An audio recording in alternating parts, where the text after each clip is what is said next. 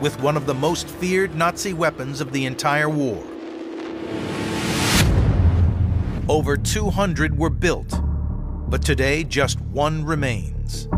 Discovering the secrets behind this scourge of Allied shipping is historian James Holland. Oh, this is just amazing. This is the world's only S-boat, a Schnellboot, and Schnell stands for fast, and boy, were these things quick. But actually, what's really interesting about this, because it's under restoration, you can see how it's constructed. This at the front, this is the kind of craftsmanship that the Vikings would have been familiar with. And also inside, they lined this woodwork with aluminium. So it's this extraordinary blend of old and new.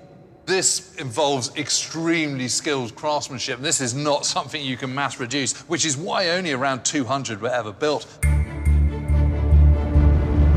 Based on the high-velocity civilian S-1 motor launch of 1930, its sleek hull is designed to plow through the rough waters of the English Channel and North Sea, producing the minimum stern wave, maximizing stealth, and making it perfect for opportunistic raids. Wow, and these are the engines. Look at them, they're just enormous. These were 20-cylinder, and there were 3 of them that powered the S-boat. These could hurtle through the water at around 43 knots, which is over 50 miles an hour, and that is seriously fast for a vessel. Well, it's incredible to actually be up on deck. It's changed a little bit. The superstructure's gone. There would have been railings here, and at the back you'd have had cannons and machine guns and more guns at the front. And here you would have had the torpedo tubes. You can see that curve, lovely curve in the prow. That would have been where they would have fired from.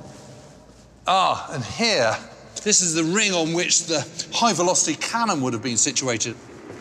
Together with the machine guns and with the torpedoes and its speed, this makes it an incredibly lethal weapon.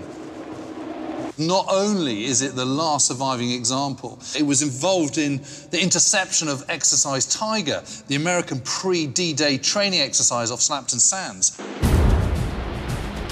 This very vessel is part of the patrol that discovers the Allies' dress rehearsal for D-Day, sinking 2 U.S. tank landing ships and damaging 2 more.